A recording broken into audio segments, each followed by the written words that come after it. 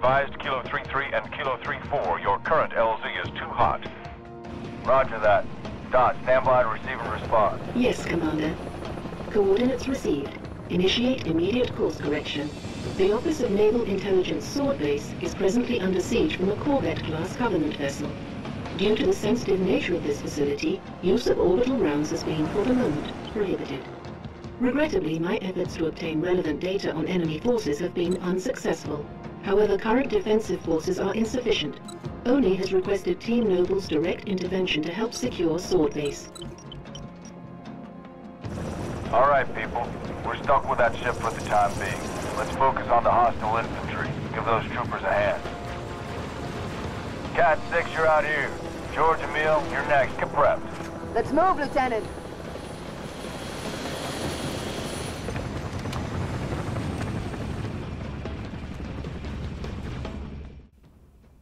Welcome back, everybody. It's time for episode 2 of some Halo Reach.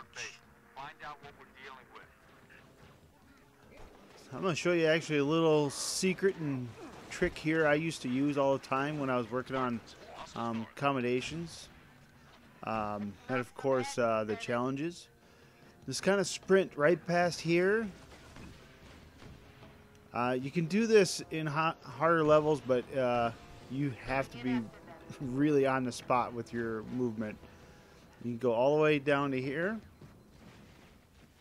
And now this is a trick I used to use all the time for accommodations. Alright, wait for the checkpoint reached here thing to happen. There we go, checkpoint done. And now, give these Covenant a second to build up. Put my target finder down. Look at all those kills. Alright, hit stop. And then revert to last save. Are you sure? Yep. Then keep doing this. All these kills count for accommodations and everything else. You can do this as often as you want. You can, as long as you don't finish them off and end the mission here. Like I said, you can just keep doing this. This saved me so much time on a lot of accommodations. It's just one little trick. Like killing elites or killing how many jackals, etc., etc. This is definitely worth the time to know to get those points and scores. But since we are playing a Let's Play, I hope you enjoyed that little trick and use it in any future gameplays that you might have. Well, let's go ahead and get moving here so we can get this gameplay moving. Kill me some elites, some grunts. There we go. That's just such a useful trick. I'm telling you. It saved me so much time doing them challenges, which I love challenges. Challenges were the best in Halo Reach. Halo 4 challenges were rather insignificant. See if we can't get both of them. Ooh, I might get both of them. Nope, just the one. Oh, I did get them both. There we go. See? Getting that stuff done. Ah, the suicidal grunts. I just wish they still talked in English. I think 343 is going to do that in Halo 4. I'm sorry, in Halo 5. They're going to make the English-speaking enemies again, which is great. Hey, how you holding up, Spartan? Let's get in here, Cat. Do not. I repeat, do not let Cat drive. She is so bad as I'm flipping the vehicle over. She has killed more Spartans than any other AI Spartan, I think, ever. She just drives them off cliffs. She runs them over. She does all sorts of odd things when she's driving. I think for Spartan count-wise, she'd probably be like multiplayer. She'd be top player. how many people she's killed. See right there, blasting and relaxing. I love challenges. I love that little pop-ups like, yeah, I'm doing something. And even better, they had custom challenges. You could make your own challenges, send it out to your friends, and they could either compete in them or accept them and compete them, try and do the same thing, and go for score, time, whatever, and just see who came out on top. That would also just be incredible thing to do in Halo 5. Because, like I said, I love doing the challenges. It brought you into the campaign, it brought you into Firefight, into all sorts of different ways of doing the game.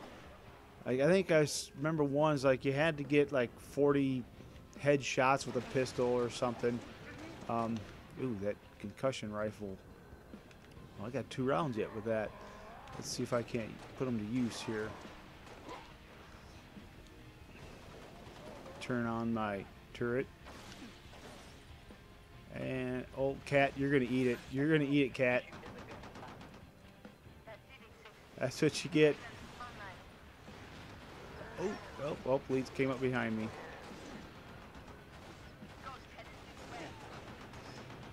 Take these guys out. Come on.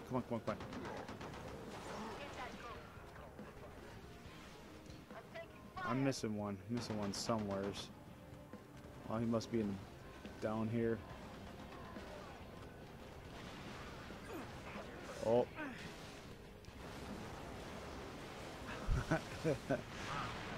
Cat's a tough old girl. Look at that. There, sit down, Grunt. Nice work, Spartans. Head to Farragut Station and get that comms array up and running. Spartans, this is Sword Control. Thought you could use some mobile firepower. I think I killed my Marine. Take that hug. I'm sorry, buddy. I'm sorry. I didn't mean it.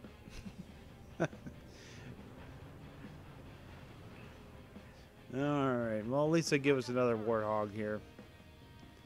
And another Marine. Cat, you coming? Coming? No. She can run. Now one of the fastest Spartans ever was Kelly. I don't think anybody's topped her in speed. One of the lore things she used to do, she would test her speed all the time because she was actually very proud of her speed. She would just do little self-tests as to how to keep her skills up to par because she wanted to be the fastest because it was definitely a useful skill in so many different things. So the Master Chief is an incredible Spartan for sure, but he wasn't necessarily the best at all certain things. Linda was easily a far better sniper. Kelly was easily faster. I think Fred, I don't know if he had any personal traits of that nature, but he was definitely, I think, a more human character. Him and Kurt. Kurt was definitely the most human Spartan around. Yeah, as I get lost here as I check out the view. But yeah, he was, Kurt was the one that trained the Spartan 3s. Hope that comms array has a working generator. And like I said in the last video, is that the Spartan 3s, I have so much respect for them because they were essentially sent on suicide missions. Holy smokes, that almost got me. They were sent on suicide missions, missions that they wouldn't even send Spartan 2s on because it was just so dangerous. They were essentially just a suicide squad, and they got the job done, and which was really sad because they were 12, 13 years old when they went on these missions where there was little to no chance of returning home. Looks like Cat's driving or something. That's just, yeah, just don't get in there. But yeah, there was just so little chance of them actually returning home. Out of all the missions, only like a couple actually ever did return. The Ghost of Onyx, there was a small crew, which I actually want to know what happened to them. Did I get him or did I not? I did. I did get him. Choices. Sniper rifle or DMR. What do I choose? Well, DMR is almost empty, so let's go ahead and see what I can't get over here. Oop. There he is. The skirmishers. They're the Jackal's cousin. The Jackals, or in my opinion, the Kig Yar are just easily the most annoying enemy out there because they got the shields, and it's almost impossible to get through their shields sometimes, especially in Halo CE. The only way I really got through them was just like, I ain't gonna mess with shooting them in that little crack that they have in their shields. I'm just gonna throw a nade. It's just that much easier just to do it that way. Oh, have a seat, son. Have a seat. Oh, there you go. You too. Let's grab that. And the health packs. A little trick and hint you guys may not know, but if your shields are down, I mean all the way down, if you grab a health pack, it automatically restarts your shields recharging. It's very, very, very, very useful in multiplayer, if you still play Halo Reach multiplayer, that is. We got our comm system back up online.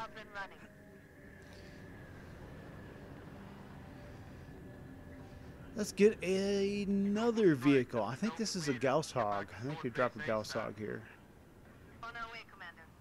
6, let's go. Yep, good old Gauss Hog. Another really great thing for Halo Reach, if you want to play and learn how to drive a Warthog, drive Halo Reach's Warthog. Sorry for the little glitch there. My computer started acting goofy, so I had to restart recording. As I was saying, if you wanted to learn how to drive a Warthog, I mean drive it well, get on Halo Reach. Play that version of the Warthog because it is the squirreliest Warthog of all of them. It's so incredibly difficult to keep the four wheels on the ground. A little Revenant there, which is another great vehicle. I think he just got shot by his own team. Worked out plan. I planned it that way, of course. Serial, get these Revenants. I love the Revenant. It was kind of like a mix between a Wraith and a Ghost.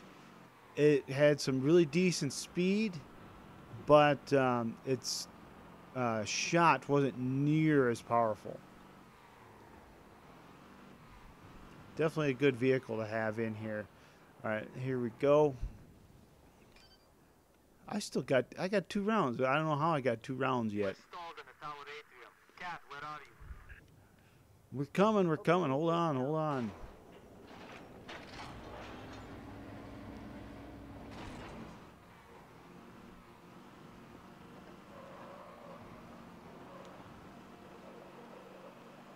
Now, there is a way, and I'm not just going to mess with it right now. There is a way to get your Warthog up here.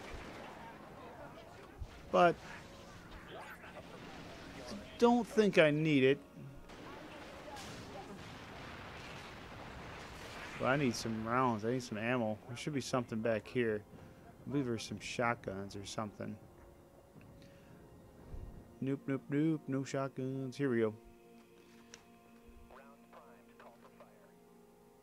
That's what I want. I want a DMR. Assault rifle. Little trick on with the assault rifle as well on Halo Reach, especially in multiplayer. If you feather your shots, meaning you don't just hold it open for the entire time. If you feather your shots, it reduces that bloom, and you're not near as you're much more likely to finish off an opponent. Where did that guy go? I got one more round. I gotta use it. There he is. Oh, yeah, he's done. Here it comes. Ah, poor Elite.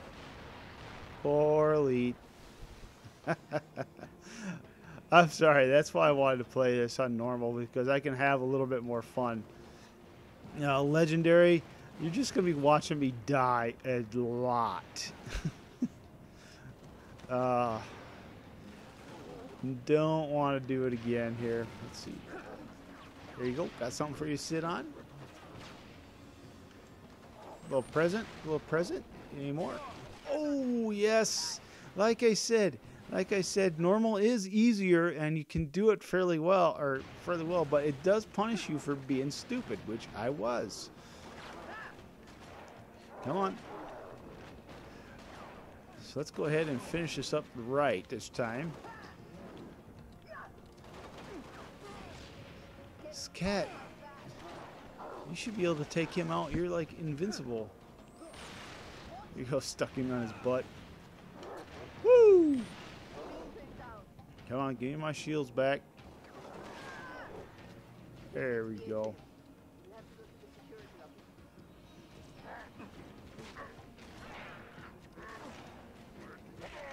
There you go. Have a seat. Have a seat, son. This has to be. They have to bring this stuff back. This little forklift and stuff like this. They need to put that in Halo 5. I mean, it's stupid, but you know what? It's fun. Just like, yeah, we're gonna have forklift races. You know, whatever. That teacher just put that in Forge and call it a good day. I mean, seriously, you sit here and have forklift races or do whatever you want to do with them things. Are we gonna go or I thought I hit the button. There's Cat. Hey, Cat.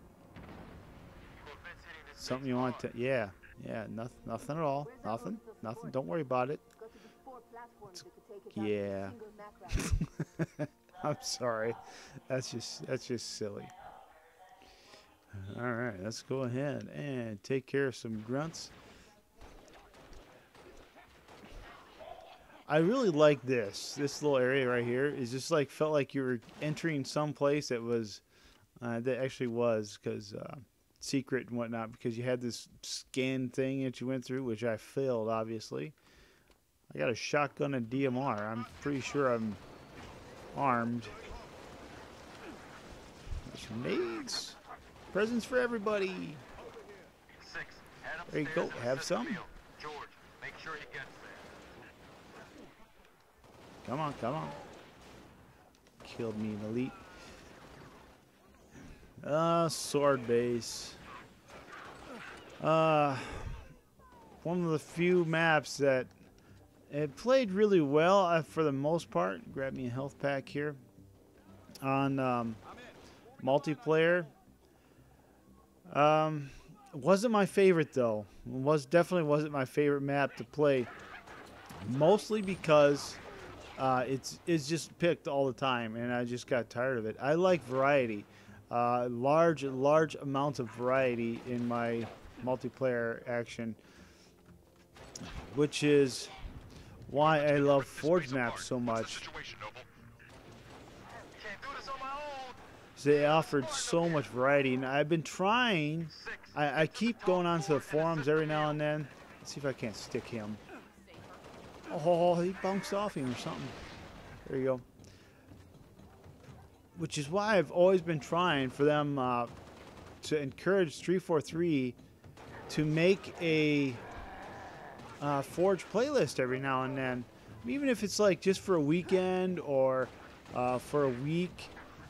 They just go online and play a bunch of Forge maps and enjoy them. Some of my favorite maps of all time were Forge maps. I loved that in Halo 3. Was they would make a playlist that had nothing but Forge maps. And it had like 30 or so maps. Look at that. 150. Had about 30 or so maps. And they would change up a little bit now and then, which was awesome. Just go in there and just play those and just have a good time. This is the Zealot class Elite. Turn on my lights here. I'm gonna grab. I probably do better with this. I think there's some jackals, yep. Let's see, there's a meal up there who is kind of somebody you love to hate, but you definitely want him on your team.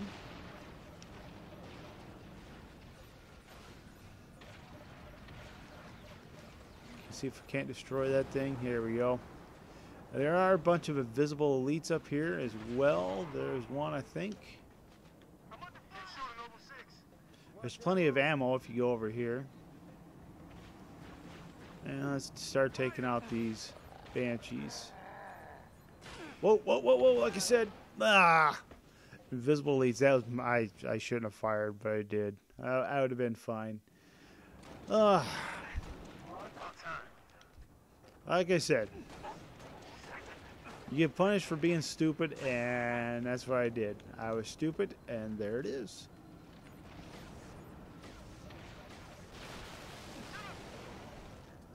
Now you get to see this yet again. Like I said, this is live gameplay. I'm not editing it in whatsoever because I just wanted it to be like this. And yeah, there you go.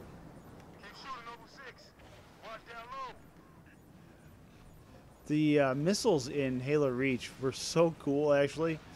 They had a tendency to follow vehicles for quite a while. Come on, Elite. I know you're there this time. He said I'm backing up, which I'm stuck on the wall. I did it again. I did it again. I'm sorry, guys. I'm terribly sorry. He rushed me, and I knew he was there. I have to take him out, so I'm not dealing with him. You get to see this one more time. I am so sorry. You know it's crazy. Hopefully you're not. Hopefully you're not saying, "I'm done watching this. He's an idiot." But you know what? That's okay. I'm not expecting huge amounts of viewers on this. I think I got him that time. I hope I got him.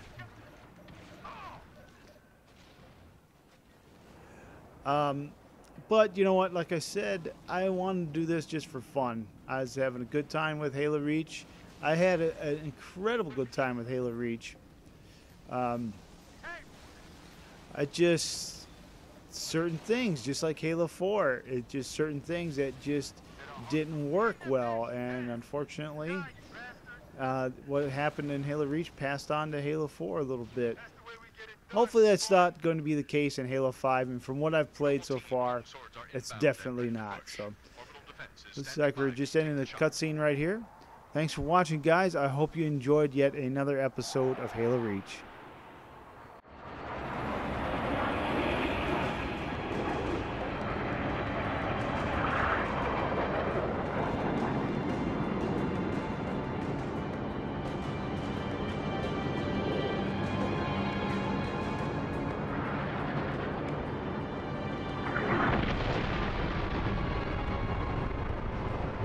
Beautiful, ain't it? Someone should take a picture. Nice work, by the way. I aim to please. 5, 6, get down to the science wing. Dr. Halsey wants a debrief and command saying we're all hers. Repeat? Sounded like you said Halsey. I did. Copy that, on our way. Don't need command to tell me. Been all hers half my life.